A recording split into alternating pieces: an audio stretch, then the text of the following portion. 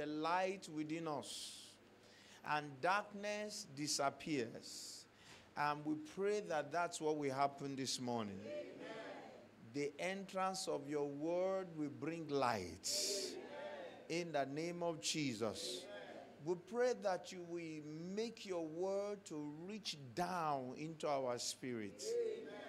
Amen. In Jesus' name we pray. Amen. And amen. Praise the Lord, somebody. Okay, so let's have a seat. Amen. Okay, so we've started talking about how to be led by the Spirit, or how to hear the voice of God. And one of the few things I want you to know very quickly is that the church is a place where you supply knowledge about spiritual things. In other words, the church is a school of the Spirit. And the command in 1 Peter chapter 5 verse 2 is feed the flock of God. Jeremiah chapter 3 verse 15, the Bible says, I will give you pastors after my heart that will feed you with wisdom and with knowledge and understanding. Amen. And 1 Peter chapter 5 verse 2 said, feed the flock of God which is among you. So when we are teaching God's word, it is one of the core things that the Bible expects us to do as people that are placed in custody of God's flock. Amen. So the word flock is used in Acts chapter 20, verse 27. The word flock is used in 1 Peter chapter 5, verse 2. And why the word was used was basically because the group of believers are expected to be leadable. God deals with people that are guidable. God does not like to be talking to somebody that is stubborn. And we see that very clearly in the book of Exodus, chapter 33. So Moses was talking to God, and God was saying he will not go with the people. And Moses was begging God to go with them.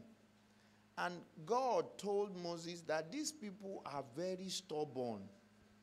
I am not going to go with them, because if I go with stubborn people, I will destroy them. I don't want to do what I will not like. It's just another way of saying that. God does not like dealing with stubborn people. And who is a stubborn person? Proverbs chapter 29 verse 1. What does the Bible say there? I need you to help me very fast this morning. So if you are a fast Bible opener or a fast Bible reader, you will have to quickly help me open to those places. He that is being open reproved and hardeneth his neck. I don't know why the word neck has to come in. Hardeneth his neck. Hardeneth his neck. I don't know why the word neck is the issue. Owaruki. That's the meaning of hardeneth his neck, instead of hardeneth his heart. Amen. He that is often reproved and does what? What does the Bible say? So that was exactly what God was saying when he was saying, I will not go with these people. Okay, so that was exactly what God said to Moses. Let's go to Exodus chapter 33.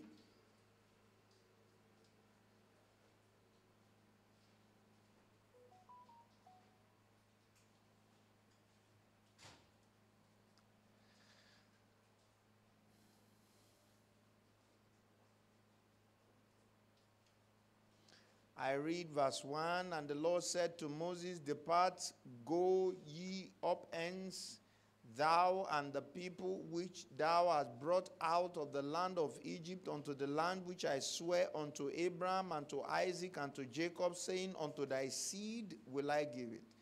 And I will send an angel before thee, and I will drive out the Canaanites, the Amorites, and the Hittite, and the Perizzite, and the Hivite, and the Jebusite, unto a land flowing with milk and honey, for I will not go up in the midst of thee, for thou art a stiff-necked people, lest I consume thee in the way. So God does not like talking to somebody that when he's telling them something, they are not changing. He offers them up for destruction very fast. The Bible says that God is slow to anger, but he does not like dealing with people that are stubborn.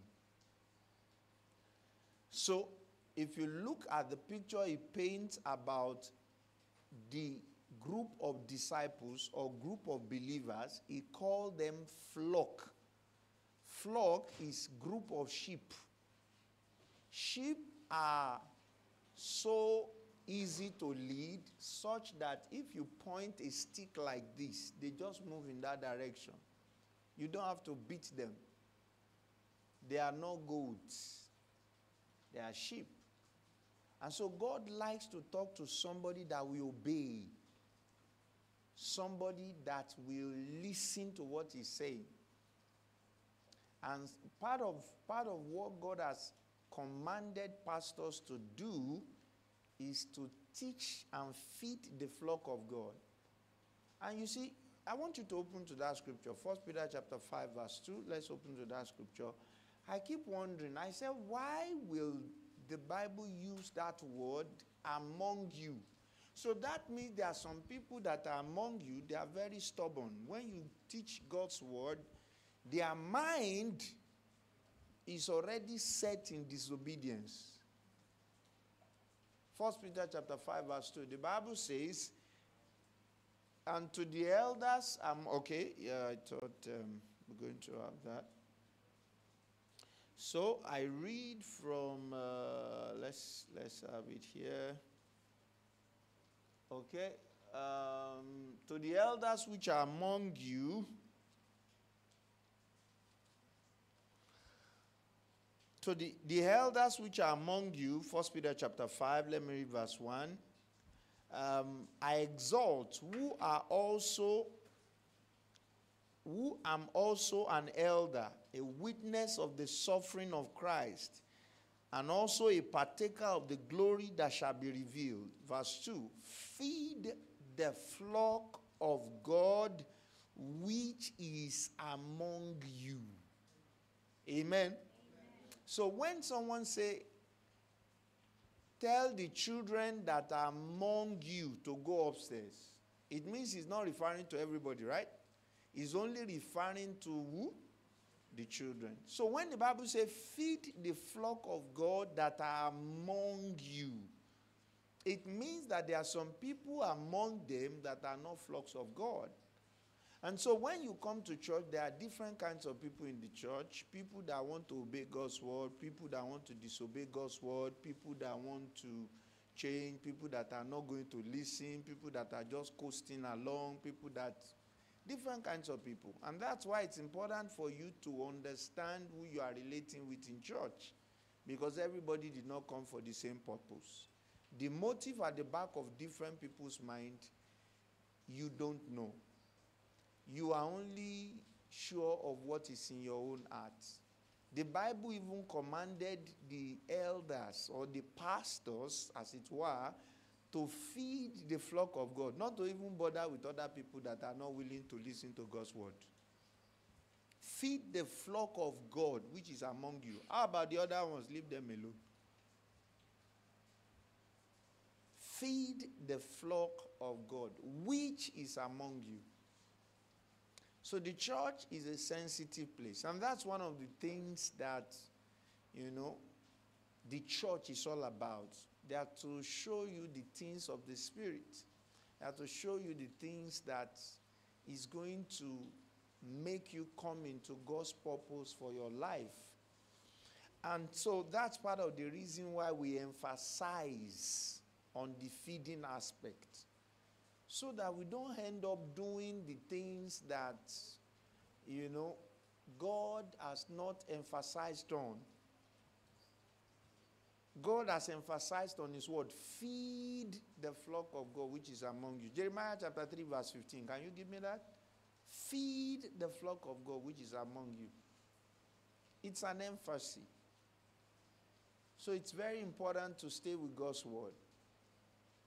Everywhere Jesus went to, before he will do healing, miracles, signs, and wonder, one of the things he does is that he teaches. He will teach the word, he will preach the word. And teaching and preaching the word is what leads to deliverance and healing. So see what the scripture says, and I will give you pastors according to my heart, not according to your heart. You know, the Bible says they will heap up teachers after their own desires. I don't know whether you have read that place. So there's a teacher after what people want to hear. There's also a teacher after God's heart. It all depends on what somebody is opting for. There's a teacher according to God's heart. There's a teacher according to people's heart. It is what you want to pick. And the internet is so vast these days that you can pick anyone you like. You can decide not to hear the truth and be following lies and fables because you have a lot of teachers. It's like what I'm saying is strange to some people. They've not seen that scripture before. Each time you give me that kind of face, it makes me want to open the scripture and show you that is not my words, it's the word of God. I will give you pastors according to my... It is God that is talking there. Which shall what? Which shall do what? God did not call it teach you. He called it feeding. We are the one that is calling it preaching and teaching. God calls it feeding. New Testament, feed. 1 Peter 5:2. Old Testament, feed. It is feeding. Why? Because it's talking about your spirit man. Man shall not live by bread alone, but by every word that proceeds out of the mouth of God. Feeding. We shall feed you with what? And what? And understanding. So it's important for you to understand the reason for the emphasis on God's word. God expects us to do that. Okay, so for some times now, we've started a study on how to hear the voice of God. One of the most important things you will need in your life is the voice of God. God does not expect that you will be a sheep and then you don't know his voice. The Bible says, my sheep hear my voice. They know my voice. The voice of a stranger will they not hear. I declare that will be your portion. Amen. You will know the voice of God. Amen. You will not know the voice of a stranger. Amen. And so we've spoken about quite a number of things, and we started by saying that man is a spirit having a soul living in a body. 1 Thessalonians chapter 5 verse 23. So 1 Thessalonians chapter 5 verse 22 say, abstain from every appearance of evil. 1 Thessalonians chapter 5 verse 23 say, and the very God of peace shall sanctify you wholly, your spirit, your soul, and your body. 1 Thessalonians chapter 5 verse 23. So he spoke about spirit, soul, and body. Meaning that abstinence actually affects your spirit, it affects your soul, and it affects your body. Okay? Now, let me leave all of that and come over to the fact that you are a spirit. And God wishes to communicate with you through your spirit as a child of God. God is a spirit. You are a spirit. When you gave your life to Christ, He puts the Spirit of God inside you. The Spirit of God makes God who He is. So, Spirit of God and Spirit of God inside you can easily connect. LG remote and LG TV can easily connect. So God wants to communicate with you by His Spirit. God wants to be able to tell you, turn to channel 7 by the remote. He doesn't like a situation whereby they are looking for where to be pressing your button here. No, He doesn't like it. Where they are pressing your button here, pa, pa, pa, pa, pa. No. He wants to communicate with you by remote, wireless, anywhere you are. That's what He wants to do. Not by pressing the button. God never said He's going to communicate with us by our flesh. Please don't forget that. He never said He's going to communicate with us by our soul. Please don't forget that. Very, very critical to what we are studying. As many are led by the Spirit of God, they are the sons of God. So, being led by the Spirit is what God is after. Remember Proverbs chapter 20 verse 27. The spirit of man is the candle of the Lord. Proverbs, Psalms 18 verse 28. Another version says, before I go to Psalm 18 verse 28, another version of Proverbs 20:27 says, the spirit of a man is the lamp of the Lord. Okay, so can we have Psalm 18 verse 28? Psalm 18 verse 28. Anybody? Please help me.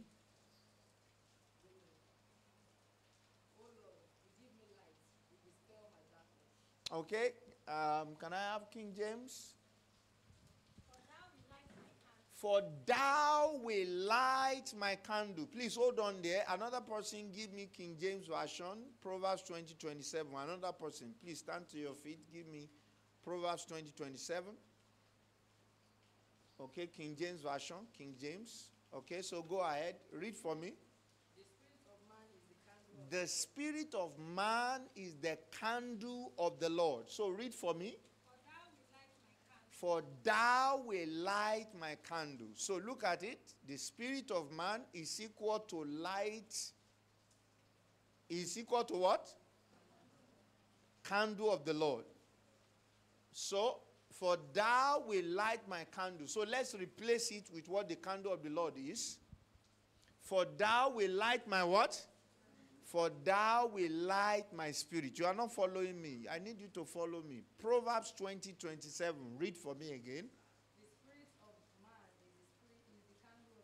The spirit of man is equal to candle of the Lord. Everybody say that. Okay, so look at this place now. So, what do you have here? Talk to me, everybody. Okay, let's stand to our feet. What do we have here? Okay, so if we have candle here, so what is Proverbs 20:27? Please read for us. The spirit of man is the candle of the Lord. Okay, so replace candle here with what? Oh yeah, so let's go now. Is it becoming clear now? So when God lights your spirit, what does that mean? Your word is a lamp to my feet and a light to my path.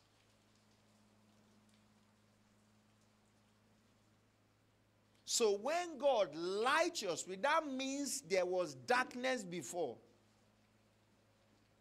So if God lights your spirit, the Lord will enlighten my what? So that is what God intends to do, to lead us by our spirit. Amen? So very, very important. You have to master that God is going to speak to us primarily by His Spirit, and is going to be communicating with our spirit, not our flesh, not our brain, not our senses, but our spirit. Please don't forget, it's very important. Don't forget, it's very important. Not our flesh, not our brain, but our spirit. Please, it's very important. Don't forget it. As many are led by the Spirit of God, they are what?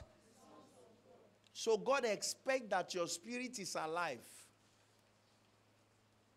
God expects that you take the things of the Spirit very seriously so that He can communicate with you. So God is going to guide us primarily by our spirit. Very, very important. Don't forget it. Very, very important. So I want to encourage you that you should work on how your spirit connects with God. Because even after this teaching, and we give you some basic things to do, we share together some basic things to do, you have to do them. Because direction is very, very important. Please, let's have our seat. Amen. Okay, so we've spoken about quite a number of ways that God communicates with us through our spirit. So we first said that dream is a general place, or is a general platform that God used to reach out to unbelievers and believers. And we said that the reason why God reached out to unbelievers is because of the destiny He puts inside them. But when it comes to critical issues, they cannot pick the voice of God on their lives. Okay? So it's very important for you to understand the difference. And then we started the second category, is that God is going to speak to us through different means by His Spirit. So what was the first one we brought out on our notes? The first one was what? So when we go to pray, God speaks to us. Amen? So a communication takes place. Amen? So we say that when you are praying, pictures come to you. And pictures is one of the ways that God communicates in the spirit. Pictures are spirit language. Don't forget it. Images are spirit language. Videos are spirit language. I don't know whether I'm communicating. When the Spirit of God wants to communicate with you, part of the way He communicates is that you see images. Is that He gives you a video, what you call dream, what you call vision, is what we call video here. What we call image. Yeah. That's what it is. Amen? So while you are praying, you can have pictures. You can see images. While you are praying in the Spirit. And then we saw the case of Peter, isn't it? And who again did we look at? We saw the case of Peter. We saw also the case of Cornelius. Amen. So Cornelius was praying and he saw a video, what we call a video clip. And in the video clip, he saw a man with a white clothes telling him to go somewhere and call somebody. I want you to look at it. On a normal day, he did not know Peter before. He does not know who Peter is. He does not know whether Peter is existing. It was in that revelation that they told him, go call a man called Peter. He does not know before, sir. And it was that revelation that led to him receiving the Holy Ghost. And he was the first man to receive the Holy Ghost as a Gentile. with his household, with his people. Why? Because he received a video while he was praying. The video came to him, the video clip. Angel stand there, it was, live recorded video. I'm just trying to bring our own terms and terminology into what we are saying so you can get the picture. Meanwhile, on the other hand, Peter saw an image. The image came down with different kinds of animal, and he had a voice, audio. On YouTube, you can have image and audio combined together. That is not video. So that was what he had. Say, Peter, arise, eat. Again, arise, eat. He said, not so, Lord, not so, Lord. The thing was taken away. Okay? And that brings me to say that I want to quickly bring this point out, and I believe that will help us to an extent. I'm sure it's going to be helpful to somebody because I see the Holy Ghost pointing at it. And I think because of that, I need to read Acts chapter 9 or Acts chapter 10. Okay, Acts chapter 10. Let's go. Acts chapter 10, everybody. And let's go to verse 11. And saw heaven open. Okay, let me read from verse 9. On the morrow, as they went on their journey and drew near unto the city, Peter went upon the housetop to pray about the 6th hour. And he became very hungry and would have eaten. But while they made ready, he fell into a trance, and he saw heaven open, and a vessel descending unto him, as it had a great sheet neath at the four corners, and he let it down to the earth, wherein were all manners of four-footed beasts of the earth, wild beasts, creeping things, and the fowls of the air. And there came a voice to him, Rise, Peter, kill and eat. And Peter said, Not so, Lord, for I have never eaten anything that is common or unclean. And the voice spake to him again the second time, What God hath clean, that call not common. This was done thrice, and the vessel was received up again into heaven. How many times was it done? Please, everybody, look at me. How many times was it done? 3 times. When you see a revelation 2-3 times, it means it is very, very close. It means it's what? Okay, and I can show you that also in the case of Joseph and Pharaoh. How many times did Pharaoh see the revelation? Okay, you are going to make me go there now. We have to go and read it, so that we will not be using head to do the Bible. Genesis chapter. Okay, so that should be Genesis 39. Genesis 40. But I think that should be 39. It started 39. Okay, so it started 39, and let's look at chapter 40. Chapter 40, let's go to chapter 40. I read from verse 1. And it came to pass after this thing that the butler and the king of the Egypt and his baker had offended the Lord of... Okay, if I read that, let me read from verse 4. And the captain of the guard charged Joseph with them, and he served them, and they continued a season inward. And they and they dream a dream, both of them, each man his dream in one night, each man according to his interpretation of his dream. The butler and the baker of the king of Egypt, which were bound in the prison. Okay, so, and that was the first set of dream that he interpreted. I want us to fast forward to verse chapter 41. Let's fast forward to chapter 41. And it came to pass at the end of, okay, so let me read verse 4.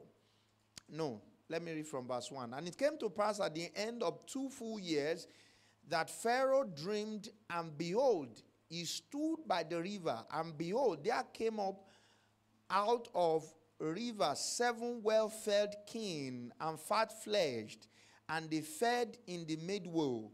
And behold, 7 other kine came up after them out of the river, ill-favored and lean-fleshed, and stood by the other kine upon the brink of the river.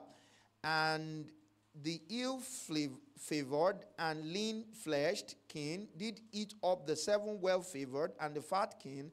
So Pharaoh awoke, and he slept and dreamed the second time.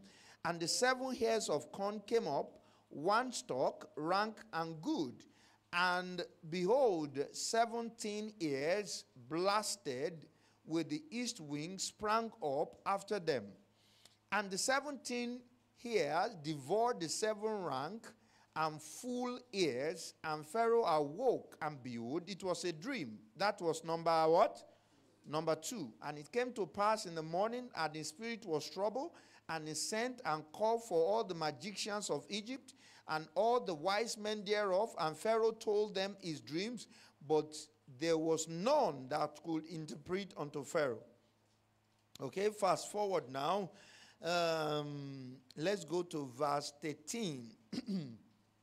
And it came to pass, okay, so that was when they were, okay, verse 15 now. And Pharaoh said unto Joseph, I have dreamed a dream. There is none that can interpret it. And I have heard say of thee that thou can understand a dream to interpret.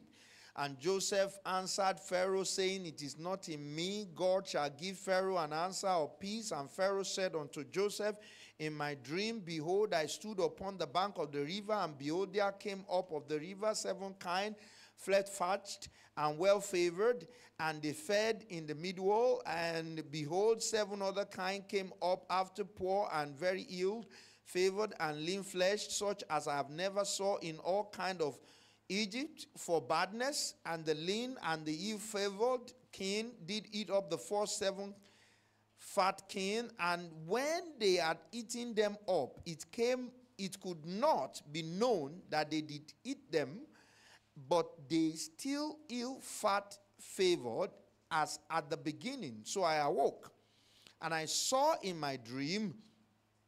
Okay, so he gave him the second one. So let's start from where Joseph started speaking. Verse 25. And Joseph said to Pharaoh, The dream of Pharaoh is one. God has shown Pharaoh what he's about to do. The dream of Pharaoh is how many? Even though he had 2 dreams. The revelation that Peter had 3 times was the same one. Even though he had it how many times? So a dream or a revelation can come in different formats referring to the same thing. Or it can come in the same format referring to the same thing. Whenever you see it like that consistently, see what it means. And verse 7 and verse 26. Chapter 41, verse 26. The 7 good kine, God has shown, verse 25. And Joseph said to Pharaoh, The dream of Pharaoh is one. God has shown Pharaoh what he's about to do. Amen. Verse 32. For the dream was doubled unto Pharaoh twice. It is because the thing is established by God, and God will shortly bring it to pass. Please, everybody read that in your Bible.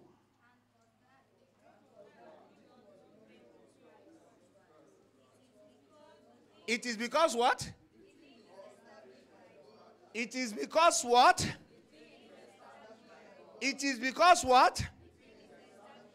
Why was it doubled? And God will do what? So when you see it 2 times or 3 times, it's because it's coming to pass very, very shortly. And so in the case of Peter, Peter had the revelation. The moment he came out from the revelation, they started knocking. Coco, coco, coco. People are waiting for you. Who are the people? The people of the revelation is up. Shortly coming to pass. Please don't forget, whenever you see anything like that, is because it's coming to pass very, very shortly. So we saw that Peter saw a revelation while he was praying. Acts chapter 13, verse 2 and verse 3, while they were praying, they also receive a voice. So when you are praying, you can see a movie, you can see an image, you can hear a voice, you can receive a picture. Amen. So Acts chapter 13, verse 2. As they fasted and prayed, the Holy Ghost said, separate me, Barnabas and Paul. As they fasted and ministered to the Lord, the Holy Ghost said, separate me, Barnabas and Paul. And verse 3 now says something. Look at what verse 3 said. And when they had fasted and prayed. So when you are fasting, it enhances your spiritual sensitivity. You are easily taken to the spirit realm to see things easily compared to when you are not fasting. Why? Because you are not giving much space to the flesh. You have denied the flesh. You have paid more attention to the spirit. And so it is a lot easier. It is just like when you have a battery inside the remote, and the battery is a new battery, very strong battery, and the everything is clear. There is no what's it called? There's no problem with the system. Everything is new, is okay. So when you use it, you discover that it works very easily. So please take note of that. When we are praying, God speaks to us. What's the second one? Okay, by making his word popping up in our spirit. John 14:26, he said, he will remind you everything that I have taught you. The Bible now says in the book of Acts, chapter 11, between verse 5 to 16, it says, and they remember the word of the Lord Jesus. That's another way God speaks to us. So you are praying about a particular issue now, and you see a scripture along that line pop up in your spirit. God is already speaking to you. What's number 3? Inner peace. That one works as a traffic light. You move closer to where God asks you to go, you have the peace. You move away, you are troubled in your spirit. That is another way God speaks to us. What's the fourth one? Constraint and restraint is similar to inner peace. Okay, you are moved to do things. You are prompting. Okay, that's another word for constraint and restraint. You have what? Prompting to do something. And then you are troubled when you decide to do that thing that God does not want you to do. Let's assume you are in a relationship with a wrong person. Anytime you are meeting or you are thinking about that person, you are troubled. Every time. You are troubled. Every time. And after you are troubled like that, like 3 times to 5 times consistently, seriously disturbed, and you keep on ignoring that, it will normalize. And that's how people enter into permanent error. Because the Spirit of God will not always strive with what? He will not strive with you. Once he has spoken to you, he's not going to be speaking to you forever and ever. Say, in the name of Jesus, I will pick the voice of God at the very first time. So what's another way God speaks to us? Okay, so we can have Holy Ghost dream that we call vision and vision of the night. What's another one? To be grieved in the spirit. And we saw that in the case of Acts of the Apostle. And I was talking to you that also happened in the case of Phinehas. Numbers chapter 25. So let's see Numbers chapter 25. Numbers 25.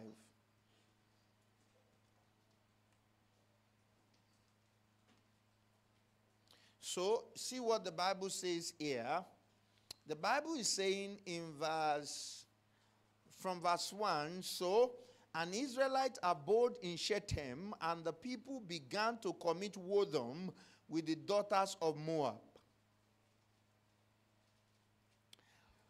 And Moses said unto the judges of Israel, slay ye every one of his men that has joined himself to Baal and and behold, one of the children of Israel came and brought into his brethren a Midianitish woman in the sight of Moses and in the sight of the congregation of Israel, who were weeping before the door of the tabernacle of the congregation. God was correcting them, and he was telling them, everybody that has joined idol, bring them out, hang them, and kill them now. That was taking place. And yet, what God was correcting them on, somebody else was strolling in with a woman. Amen. The Bible says, in the presence of Moses. And you know, there are people like that. They behave like that in the church. Don't be this kind of person that you want to please people. Stand for God. Turn to somebody and say, stand for God. Stand for God. Why will you please people? For what? Many of us that are young people, we like to fall for peer pressure. If God is going to do something tangible with you, you have to be a man that can stand for truth. You have to be a man that can do what? Stand for truth. God does not use people that cannot stand for the truth. You have to be able to stand for the truth. In the eyes of, there are people that will become, they will want to do what is, they know that this thing is wrong. And that's what they want to do in the church. You just finished preaching now. Amen. You just finished preaching now on that matter. That's what they want to do next week. And they want to prove it that I will do it. I will be the first person to represent that bad thing here. They don't send the pastor, they don't send all of you hearing God's word. That was the attitude of that guy. What was the response of Phinehas? So look at verse 7. Okay, so let me read verse 6 again. And behold, one of the children of Israel came and brought his brethren, a Midianitish woman, in the sight of Moses and in the sight of all the congregation of the children of Israel, who were weeping before the door of the tabernacle of the congregation. I want you to get the picture before I read from verse 7. Let me go back to verse 2. And they called the people unto the sacrifice of their God, and the people did eat and bow down to their gods. And Israel joined himself to Baal, and the anger of the Lord was kindled against Israel. And the Lord said to Moses, take all the heads of the people and hang them up before the Lord against the sun, that the fierce anger of the Lord might be turned away from Israel. God was still disciplining, he was still putting a discipline across to them for the bad thing they have done. And somebody was doing the very thing that God was correcting them against. So what does the Bible say in verse 7? And when Phinehas, the son of Eleazar, the son of Aaron, the priest, saw it, he rose up from among the congregation and took a javelin in his hand, and he went after the man of Israel into the tent and thrust both of them through the man of Israel and the woman through her belly. Do you understand? They are together. So the javelin, pooh! It moved from the man to the woman, and it came out from the woman's side.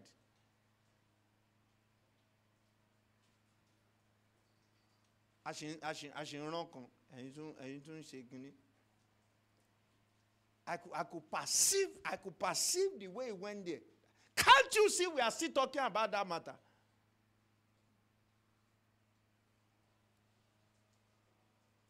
And see what the Bible says. And he went after the man of Israel into the tent and thrust both of them through, the man of Israel and the woman through her belly, so that the plague was stayed from the children of Israel. And those that died in the plague were 24,000. People were being dealt with already in that sin. And then some people now started it again. Don't be that kind of person in the church. Rather, be the person that will stand for the truth. See what the Bible says in verse 10. And the Lord spake unto Moses, saying, Phinehas, the son of Eleazar, the son of Aaron, the priest, hath turned my wrath from the children of Israel. He has committed murder. Is that what is there? No, talk to me. He has committed murder by killing the man of Israel and his girlfriend. He has done what? Please, let's stand and read the Bible. Let's stand and read the Bible. Let's read it. Let's go.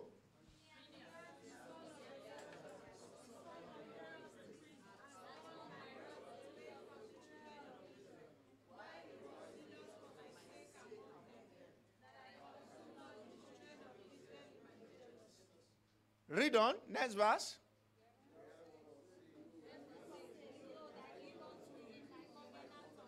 Amen. The reason why God will not bring some people into his program is because of what they supposed to stand for and they never stood for it.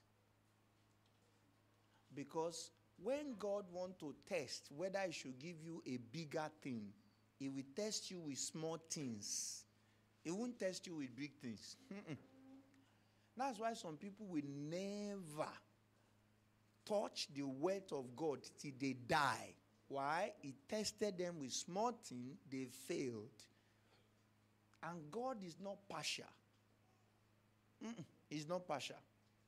He can forgive you, but he will test you. If you are not qualified, he won't give you the place. He will forgive you. Mary has to meet a condition for her to carry the child Jesus. If she fails to meet that condition, God will forgive her. But she will not be the one that will carry Jesus. So I want you to understand that some of these things, God will not even communicate them. He will not even say them. He will just keep quiet all about it altogether. And he will keep on doing what he wants to do, and it will be normal. May you not miss the beautiful plan of God for your life. Amen. In the name of Jesus. Amen. So see what the Bible says. Let's read again. Verse 12.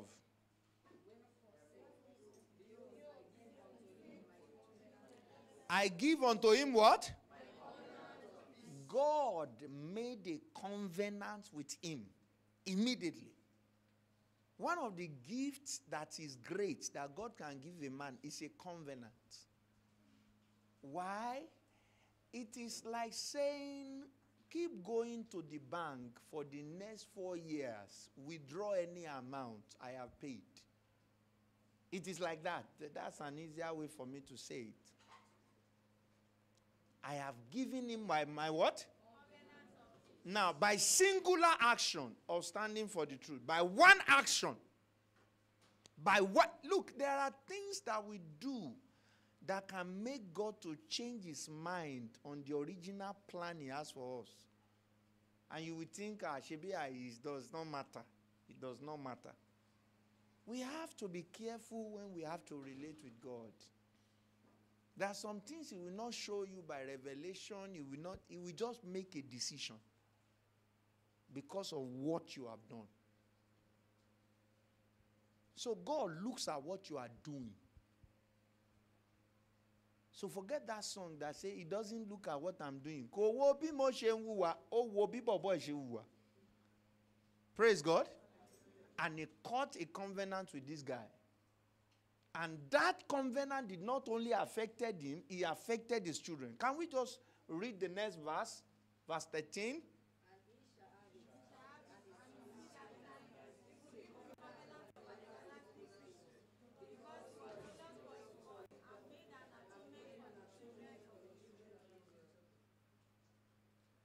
Was zealous for his God. He took a stand for God. That's the meaning of being zealous for the Lord. When people are doing, maybe I will stand or I will not stand, you say, no, I will stand. If you will hate me. I will stand for God. I will stand for the truth. Do you know that day that he did that thing, there are some of those guys there that will be saying, take it easy now. Don't you think so?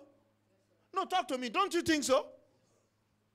Now, those take it easy group and what God has said, which one should he please out of the two of them? It makes more sense to have a covenant of peace for about 4 years than to stay with take it easy group. I don't think I want to do anything with Eliezer again. Eliezer that is better than you in 4 generations. He doesn't need you.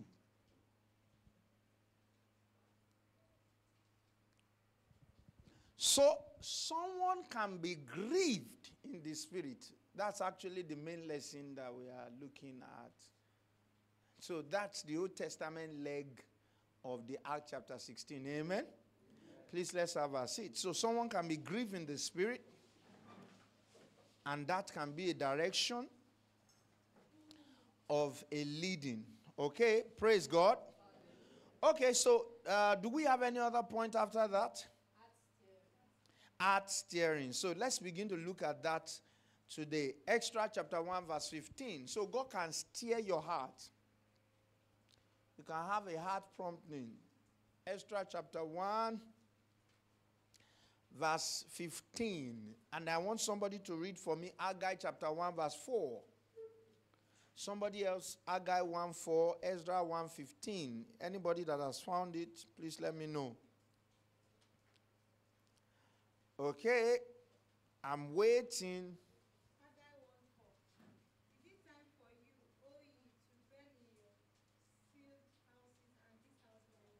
And this house lie waste. Okay, so give me Ezra chapter 1 verse 15.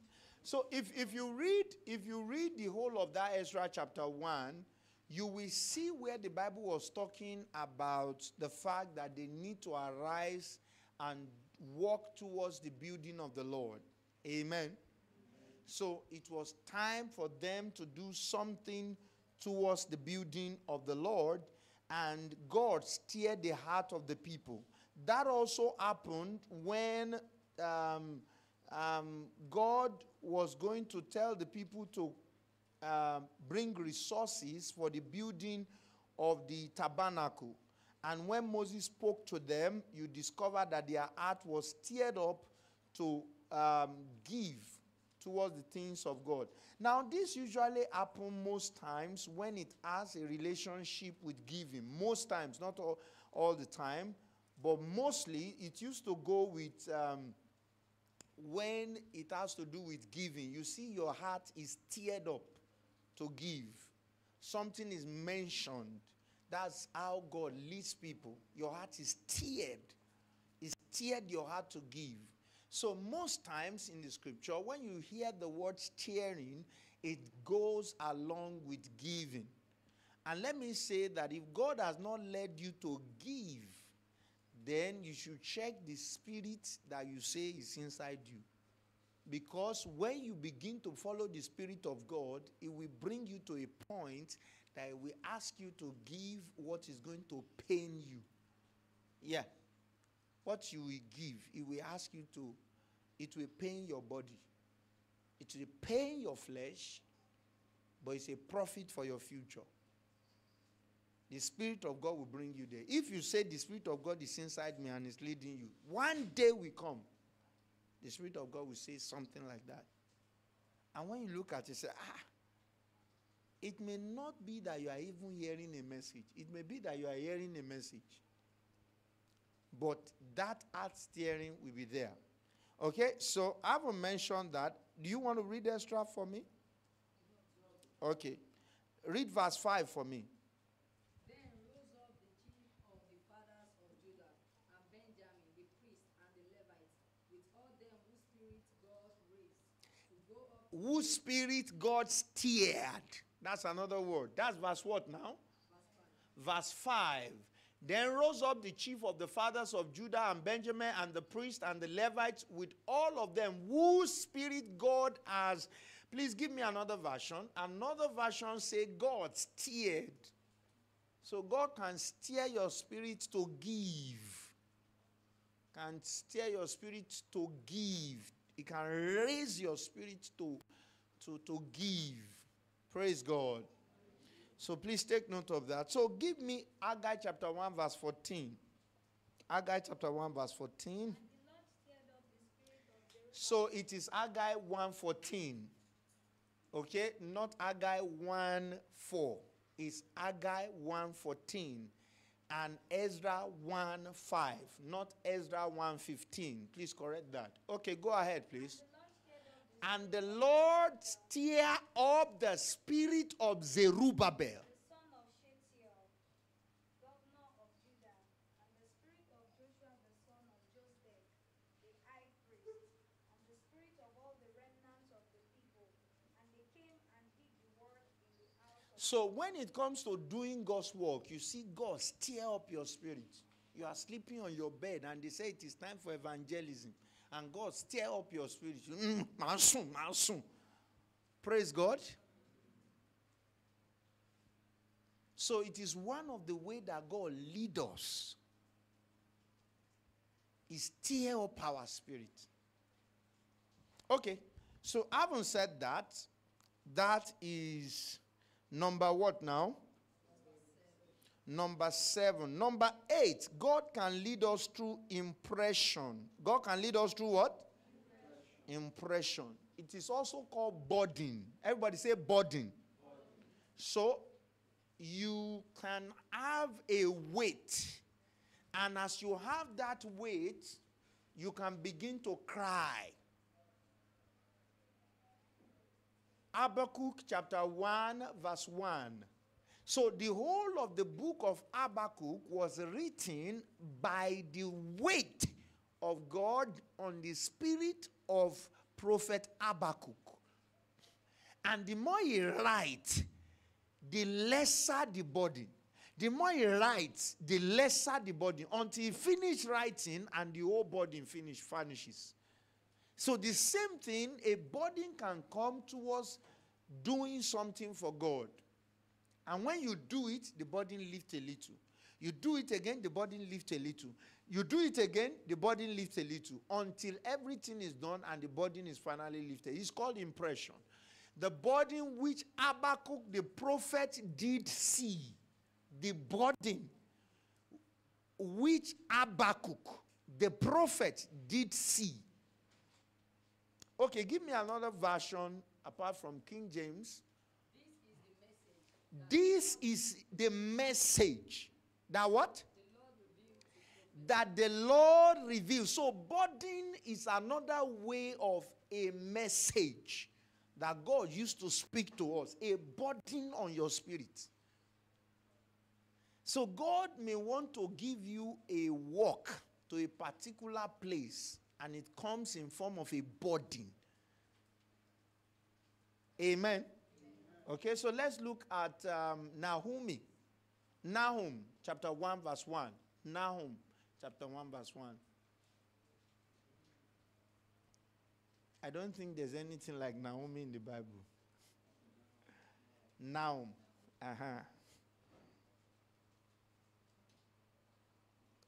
It made me remember the pastor that said Goliath, chapter 4. Amen. The burden of Nineveh, the book of the vision of Nahum, the Echoshite. Now, if you look at it very critically, can we have another version? Can you give me amplified? Give me amplified. So, you can receive a burden from God. A burden about a particular thing. The burden or the oracle, the thing to be lifted up. So, it's heavy on your heart to do a particular thing for God. And when the heaviness has been there for a while and you are not responding, God will take it away and put it on somebody else. So, the whole of the book of Habakkuk and the whole of the book of Nahum, those men did not see God. God was not telling them, oh yeah, where's your biro and your jotter? Will that biro be enough to write chapter 1 to 4? What I want to tell you is long ago. That was not what they are hearing. It was just a burden, no voice, no nothing. And they pick biro. And they begin to write according to the Spirit of the Lord. And the burden was going. And the burden was going. And the burden was going. And the burden was going. And the burden lifted when they were done. That was what God wanted to say. You will just know what God wants you to do when you have a burden. And that leads me to that spiritual knowing. That's another way God speaks to us. It's called perception. It's called what? It is just a knowing in the spirit. You just know. Who told you? You don't know. How did you know? You don't know. But you just know. You just know that this person is lying. You look at his face and he's lying to you as a pastor and you are looking.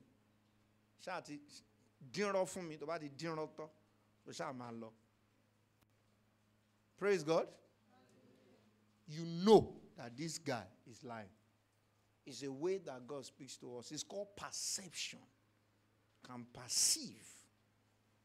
But this happens when you have grown in the matters of the spirit.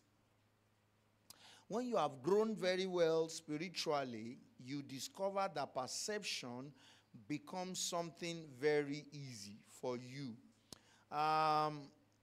So, Acts chapter 14, verse 8 to 10. I want somebody to help me. Mark chapter 2, verse 8. I want another person to help me. And 1 Corinthians chapter 2, verse 10. I want another person to help me.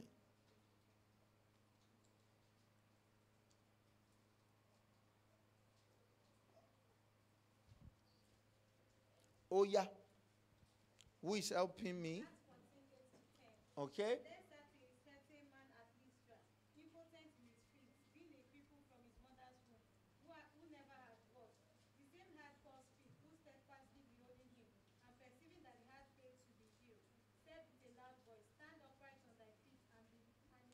So now go back to verse 9. You are doing amplified for me. Give me, okay, hold it. Now I want you to look at it. He was listening to Paul as he preached. So as Paul was preaching, the man was listening to Paul. And Paul gazing intently at him. So give me King James, because King James did not bracket Paul. That's the point I want to bring out there. Give me, okay. The same had Paul speak, who steadfastly beholding him and perceiving. It is Paul that is perceiving here. Amen. So they were in a church like this. And as they were preaching, so that's why a pastor that is ministering is doing more than just preaching. As he's looking at people, he's doing many other work in the spirit. He's doing many other work in the spirit. There are some people that as the word of God is coming out to them, they are doing like this. I disagree with that one. And then sometimes when they are doing, I disagree with that one, you know what happened? Instantly, part of the scriptures I did not write down, the Holy Ghost will bring it.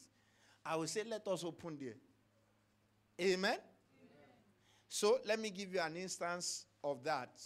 When we did the combined fellowship, the last one we did, the last part, I did not plan to open 1 Thessalonians chapter 3 from verse 3. So, but as we are closing, I saw that, and the Holy Ghost brought that, and then I opened 1 Colossians chapter 3 verse 3. And the Bible says, it is the will of God that you abstain from fornication. So, it was very clear in chapter 3, verse 3, verse 4, verse 5, and very clear.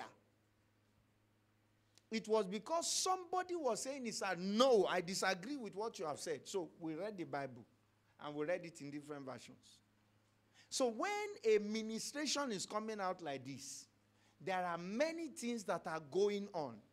This was the same method that Jesus used. He will come, he will preach or teach the word, and while he's preaching and teaching, many things begin to take place. The man has never walked in his life.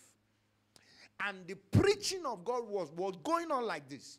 And while Paul was looking at him, and that's why you don't take things for granted. That's why you have to settle down when message is going on.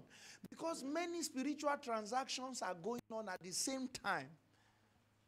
And that's why I used to tell you that one of the characteristics of the devil is that it doesn't allow people to have rest.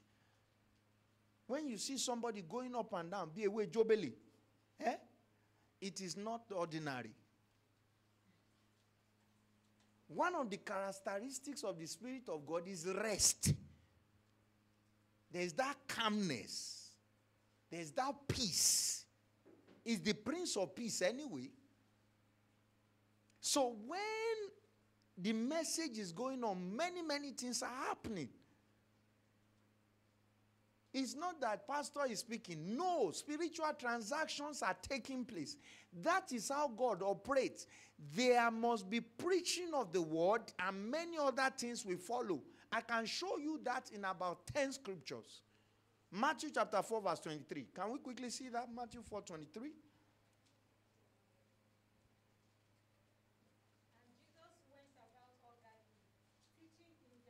What was he doing, sir?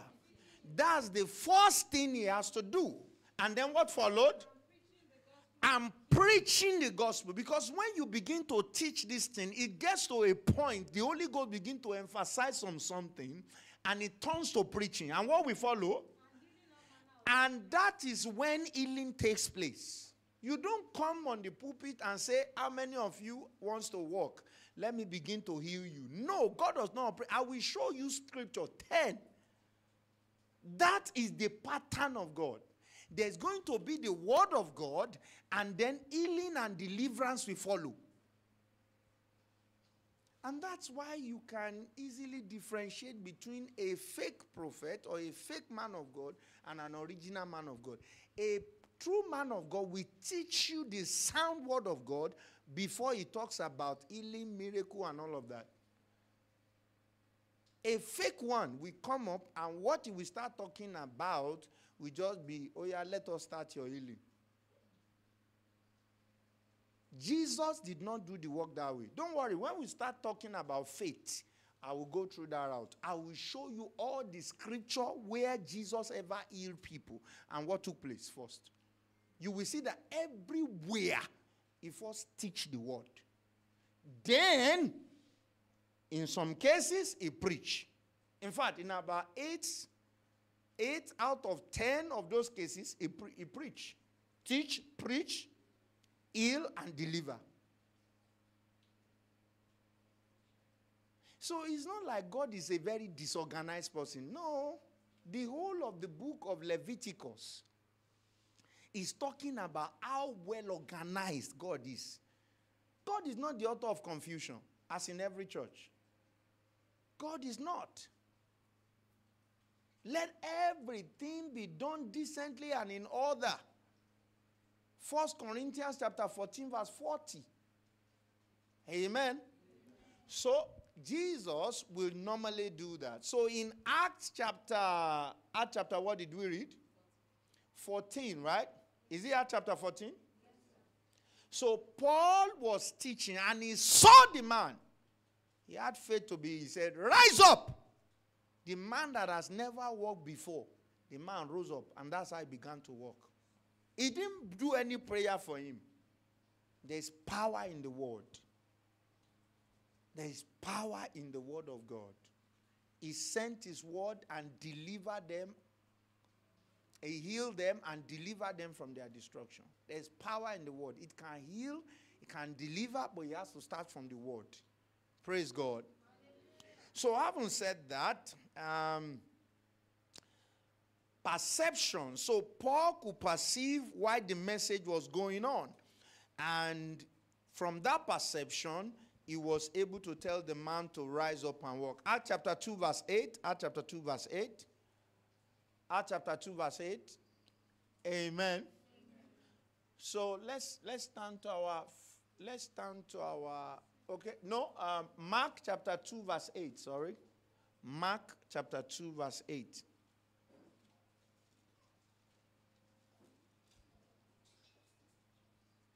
So what does the Bible say there? And immediately when Jesus perceived in his spirit that they so reason with themselves, he said to them, why reason ye these things in your heart? Do you see what I'm saying now? That happened last Sunday in our combined fellowship. Somebody was thinking, no, I disagree with what you have said. And the Holy Ghost brought a scripture. And I opened it. I said, oh yeah, everybody read. Praise God. So Jesus know what they were discussing.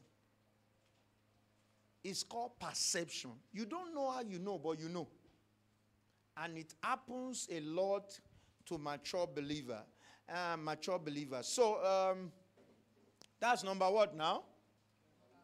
Number 9. Number 10 now. God can speak to us through revelation. God can speak to us through revelation. 1 Corinthians chapter 2. Verse 9 to 12. Amen? Amen. Number 10, God can speak to us through the Bible. Daniel chapter 9. God can speak to us through what? Bible. So when you read the Bible, God can speak to you. You can read the Bible and God will speak to you reading the Bible.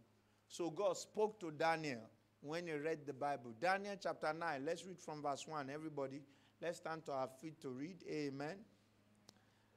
I said amen. Amen. Okay, let's stand to our feet. Praise God. One of the things we should be used to is hearing God's word for a long time. It does something to our spirit.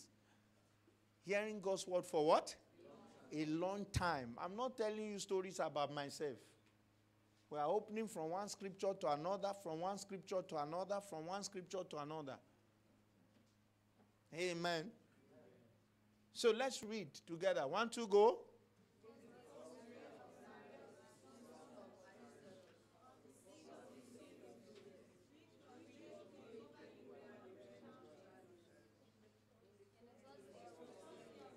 I want us to give it voice, please.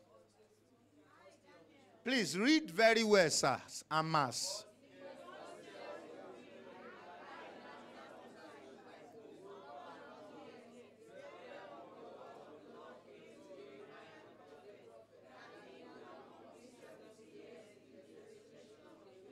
Amen. So there are some things you will know what to do by reading the Bible. It may be that they read the Bible to you. It may be that you are reading it on your own. It may be like we are reading it in the church here. So this is how this one happened. You will just see that particular thing fasten on your spirit. It will just stay there. It will not go. That word will just keep coming. It will just stay. It will just stick there. It will not go. That is God speaking to you.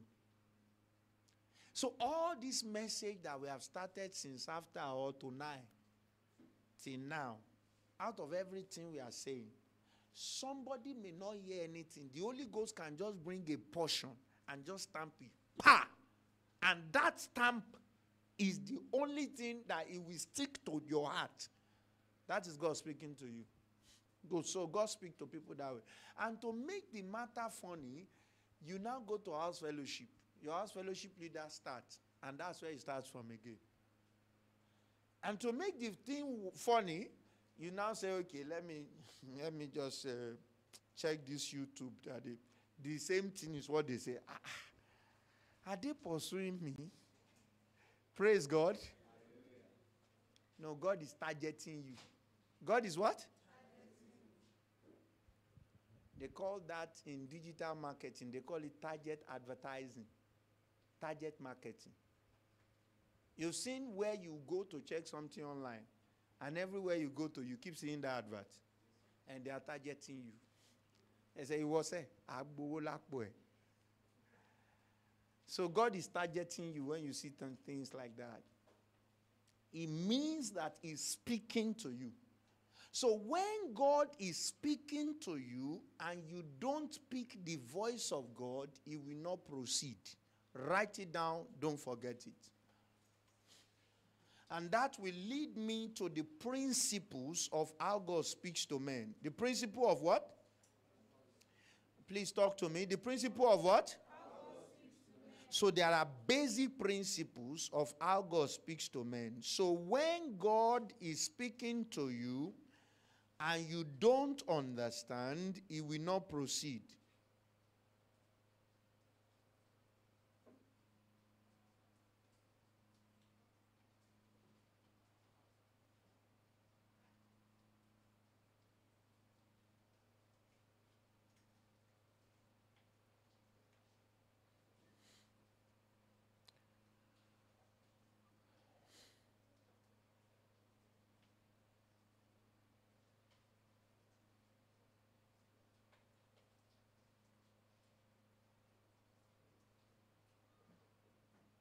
So, when God is speaking to you, you don't understand, He will not proceed. So, I've started talking about the principles behind how God speaks to people.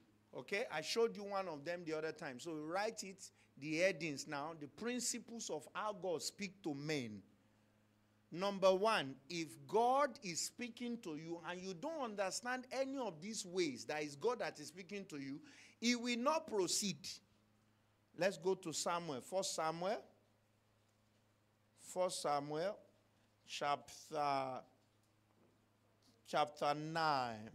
1 Samuel chapter 9.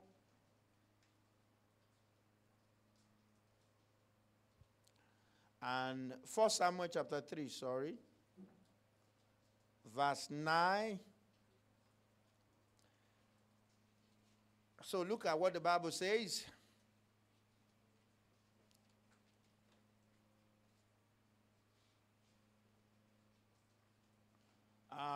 Okay, should I read from verse 9?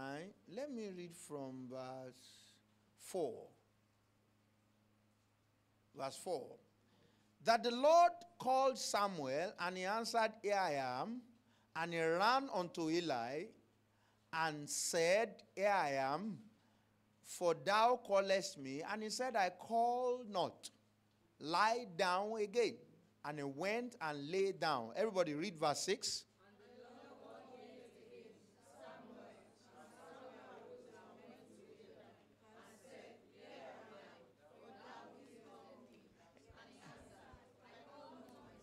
Amen. So that's why I said the children should join us. God started speaking to Samuel. Samuel was taken to church to be working in the church from age 6 or thereabout, age 4, 5, 6. And then they sewed the clothes of a priest for him, small clothes that fit him very well. And all he does is to close door. Okay? To make sure there's light. He just take care of things in the church. Very small priest. And he's going up and down. And then a day is coming. God has been looking at the boy. And God wanted to speak to him. And God called him Samuel. So God is not going to say because you are a small boy, He won't speak to you. No, no. In fact, it's even better for God to relate with you because you are a small boy. Joash was 8 years old when he began to reign. How many of you have read that? So in the scriptures, God used, the Bible says, out of the mouth of babes and suckling, has He what? Ordained strength.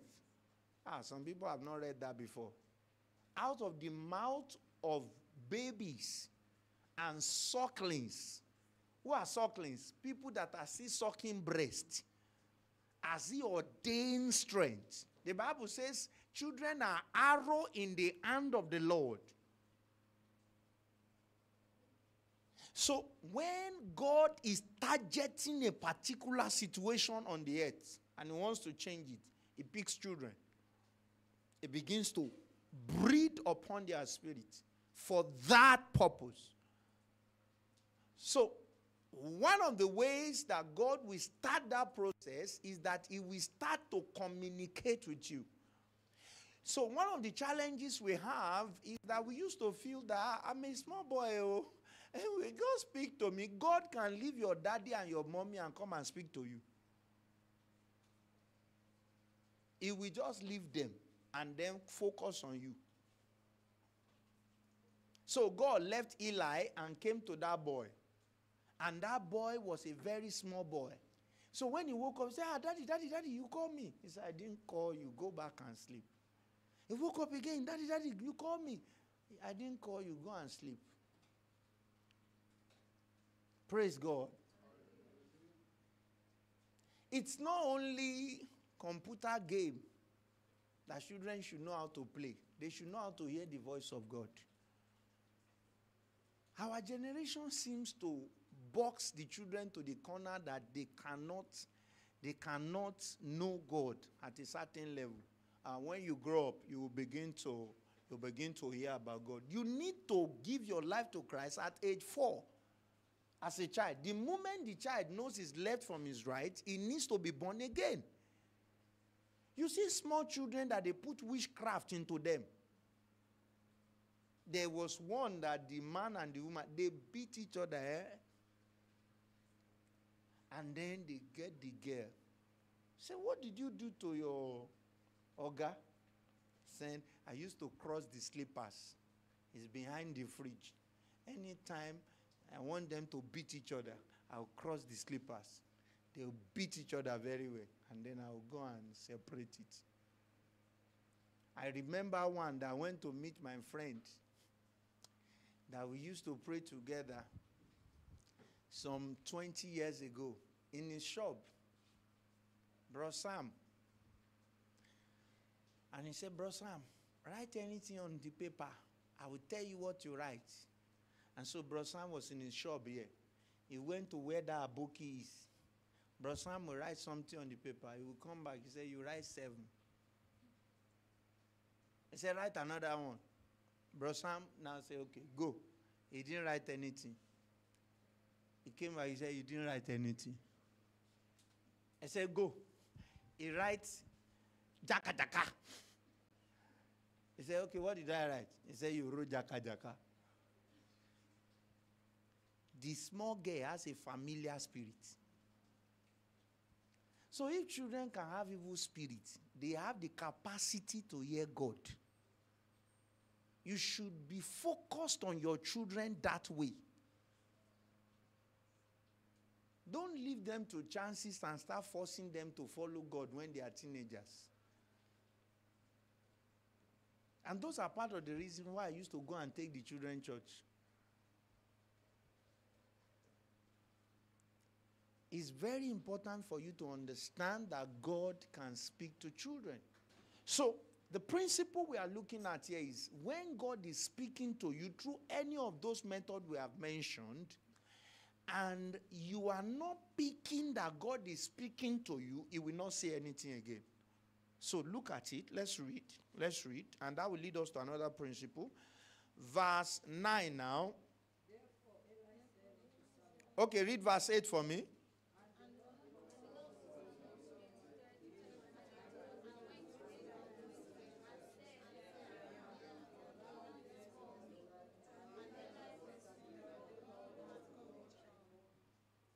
Oh yeah, go ahead, verse 9.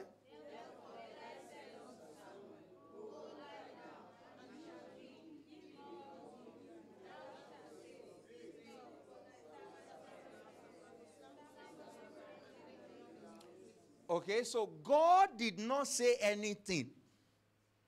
God did not do what? He just keep calling him. Why? He does not understand that God is the one speaking to him.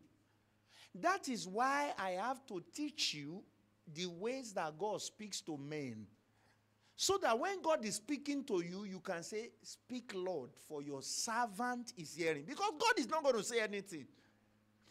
When he gives you a body and you cannot interpret it, he will wait for you to be able to say, "Speak, Lord, your servant is hearing." Then he will begin to speak. So 3 times. So if Eli was not there to put him through, that means God is going to keep quiet. So what's number 1 principle? What's number 1 principle? It does not proceed. Okay, so please understand that and write it down. Okay, so now let's look at verse 10 now. Verse 10, let's read together, everybody.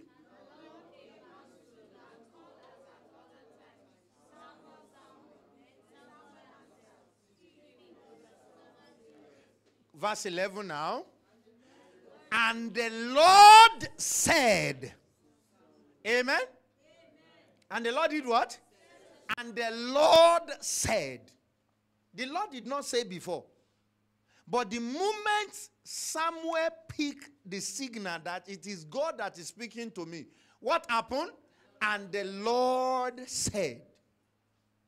That's number 1 principle. Don't forget it. Number 2 principle is that when you see a revelation 2 to 3 times, it is coming to pass very fast.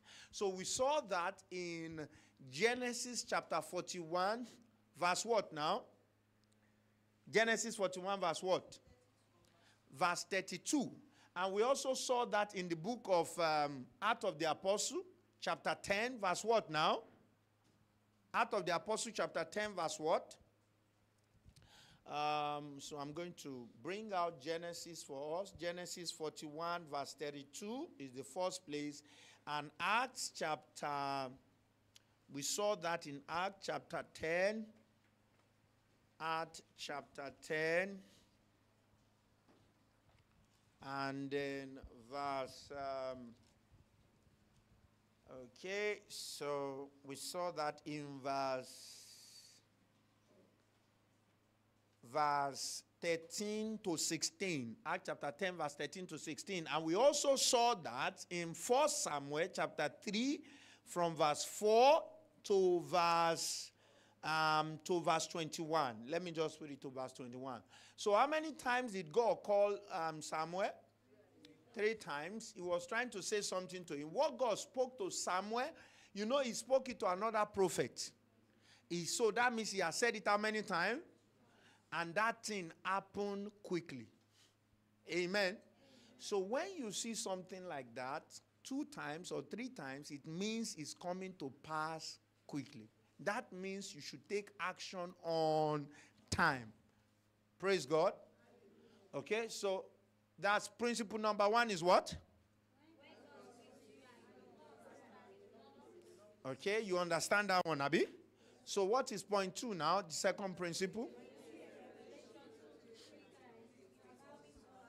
Okay, so please let's have a seat. Amen. So the 3rd principle is the principle of God speaks to us sometimes with symbols. The principles of symbols. So in the spirit language is mostly symbols. That is images and videos. Images, videos, voice. Images, video, voice. So please don't forget that symbols. Symbols. Okay, so let me give you a scripture for that one. Revelation chapter 1, verse 1. Revelation chapter 1, verse 1. So let's go to the book of Revelation chapter 1, verse 1. What does the Bible say there? The Bible says, the revelation of Jesus Christ, which God gave to him to show to his servant things. Everybody say things. Which must come to pass, which must shortly come to pass, And he sent and signified it by his angel unto his servant John. Okay, so you discover that God now begin to speak about pictures and images in the book of Revelation. That is God speaking his word. Now let's go to the book of Ezekiel. Ezekiel chapter 1. So in the book of Ezekiel, you also see God talking about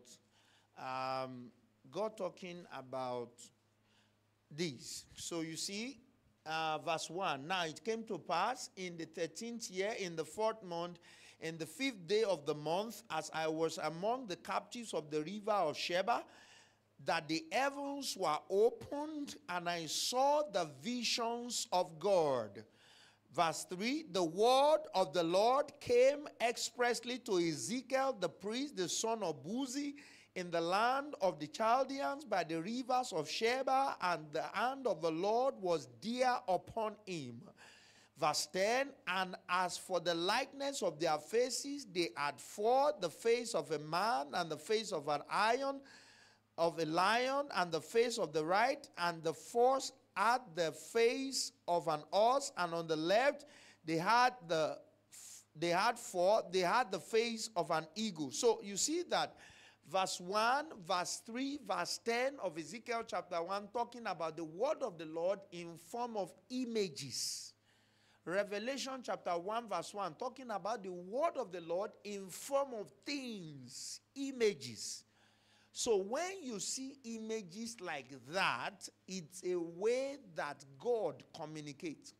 Images are communications of the Spirit. Praise God. And when you dream, you normally think that, oh, I saw this, I saw all those, I saw red, I saw number 7, I saw number 6. All of them has meaning. Praise God. Whenever you are picking the meaning of your dream or the meaning of your revelation, the interpretation must be from the Spirit of God, guided by the Word of God. Please take note of that. So, what is principle number 1, everybody?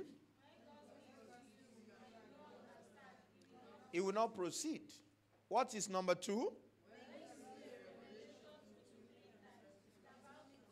Coming to pass shortly. What is number 3? Number 4, God answer you according to what you have in your heart before you begin to pray.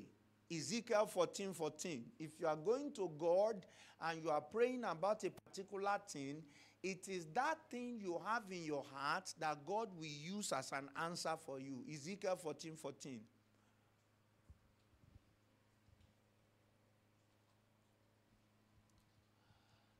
Though these 3 men, Noah, Daniel, am I correct? No, this is not what I want to read. He said, I will answer them according to the idols in their heart. Ezekiel 14:14.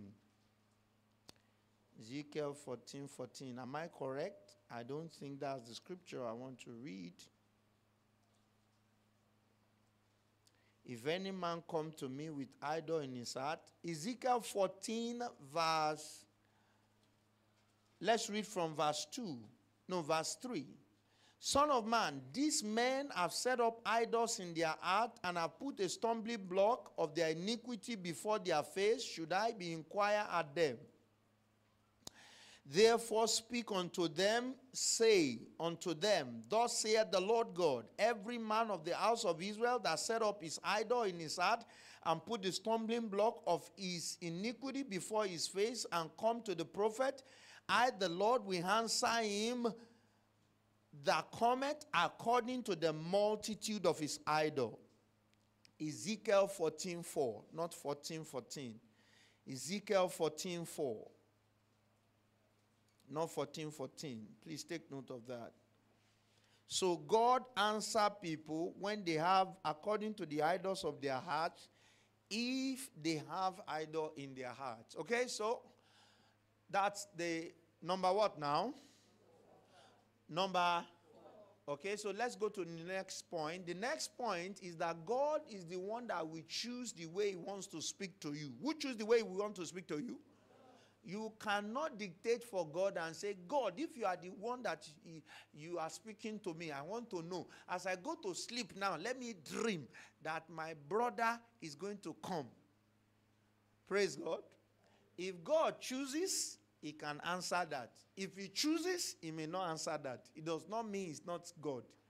God chooses the way he will speak to you. Tell somebody that. He's God. You can't be commanding him. He's not your house help.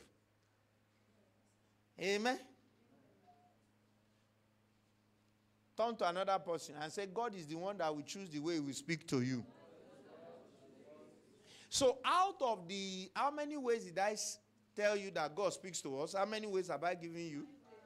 No. Those are principles. Is it 10?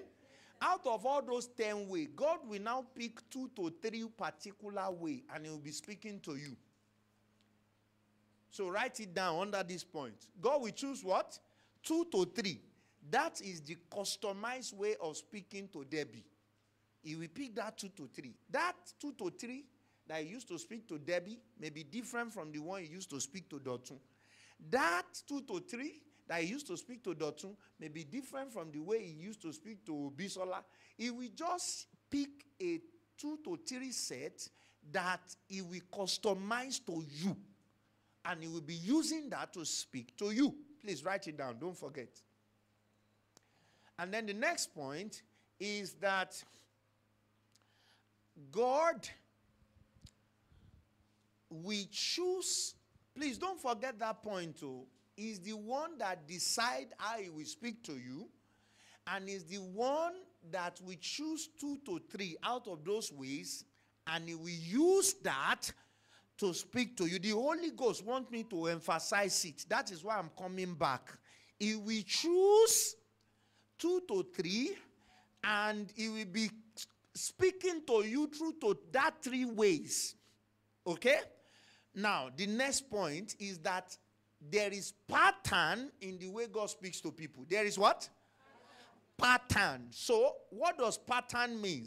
Pattern means if God is speaking to you about your marriage through dream, he will keep on speaking to you about your marriage through dreams. Am I communicating? If he speaks to you about where you are going to live by you hearing a voice, he will keep speaking to you about the place you are going to live with hearing voice.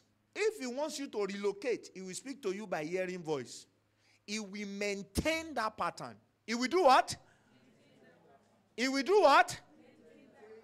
Please don't forget, there is pattern. So he will pick 2 to 3 ways. I said you put that one under that point. Then he will maintain a pattern. Then the next one is that he uses prophet and pastors to confirm. To do what? To confirm. What many people want prophet and pastor to do is to tell them what to do. Say, okay, go and marry Janet. Go and marry Juliana. Go and marry Joanna. No. That is not what we are to do in the New Testament.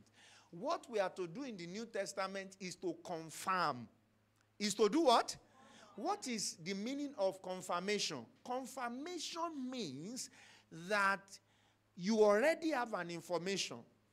But because you are thinking, hey, is this God? Oh, this is not God, oh. Hey. So somebody now come up and say, okay, the Lord said this, or you mentioned the issue and the person said, this is what God said to me, like a confirmation. Am I communicating? Like a confirmation. Please don't forget, I think on that, you may want to write down Acts chapter 20. Acts chapter 20. Should we get that down? Are we going to be able to read that? The Bible says, after this thing, there were certain prophets and teachers. I'm thinking that I may be able to get that scripture. Certain prophets and teachers.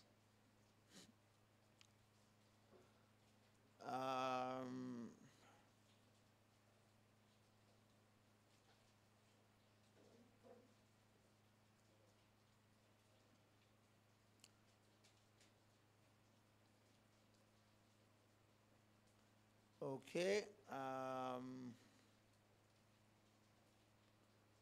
Okay, I am trying to pull that scripture where the Bible said there are certain prophet and teacher. I think it's in Jerusalem. Okay, so let's look at Acts chapter 20, verse 21. You may just write that down. Okay, so the Bible says, testifying both to the Jews and also to the Greek, repentance towards God and faith towards our Lord Jesus Christ. And now, behold, I go bound in the Spirit unto Jerusalem, not knowing the things that shall befall me, save the Holy Ghost, witness in every city, saying, bonds and affliction abide me. Okay? Let me explain it this way. Maybe you will get what I want to say.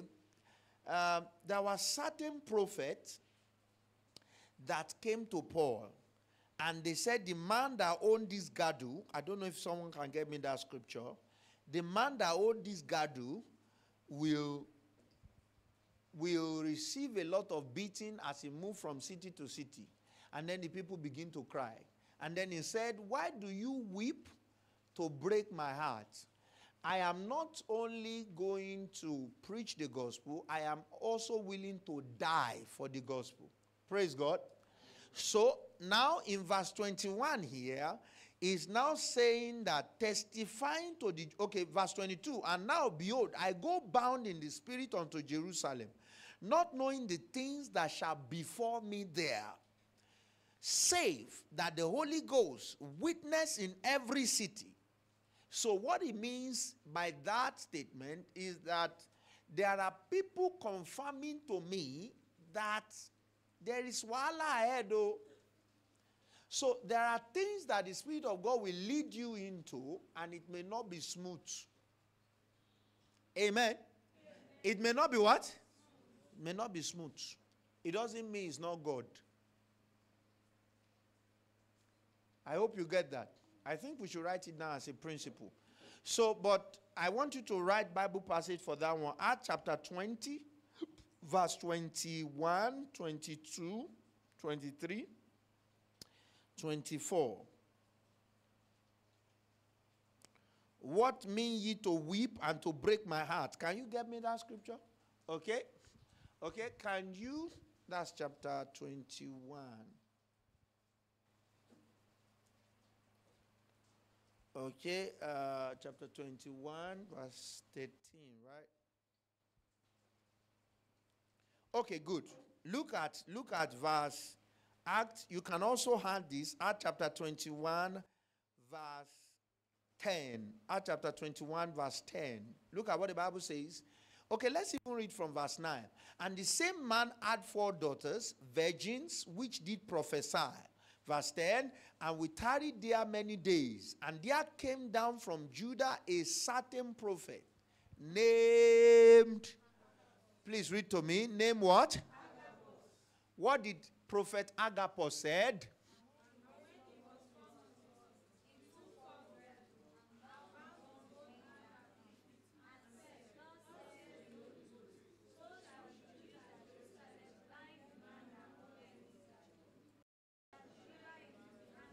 Okay, please stand to your feet, everybody. Stand to your feet, everybody. Please come.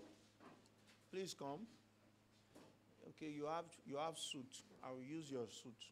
So the prophet came. There are some prophets that used to come with demonstration. Praise God. They come with what? Times like that, you know, the spirit witnessing can be with demonstration. So look at Acts chapter 20, verse 22, 23, 24. Paul was saying, bound. Okay, let's read verse 22 together. Everybody.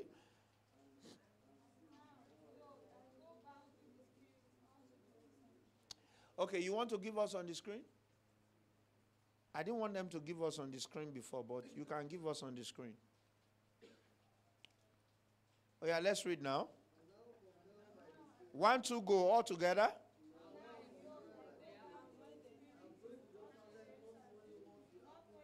Do we have it? Okay, everybody read from the screen. 1, 2, go. No, give me Acts chapter 20. Acts chapter 20, verse 22. I said that the pastor and the prophet are to do what? To confirm. I'm trying to establish that from the scripture. And I've taken a lot of time on the point, so I must establish it. Let me quickly get to the bottom. Okay, so let's go now. So look at, this is Paul the apostle. This is what Paul was saying. It's Paul that is talking here. So read what Paul was saying.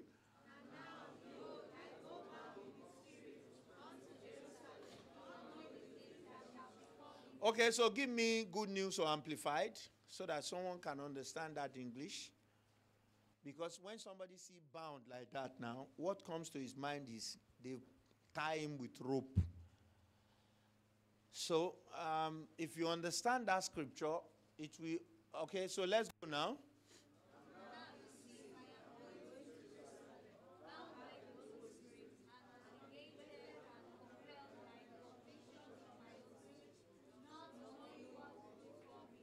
Not knowing what to what? So you can see compare, constraint. You remember constraint? Okay, so the Holy Ghost speak to Paul by what? Constraint. He said, the Holy Ghost is compelling me very heavily. I have to go down to that place. I don't know what will befall me there. Next verse. Verse 23.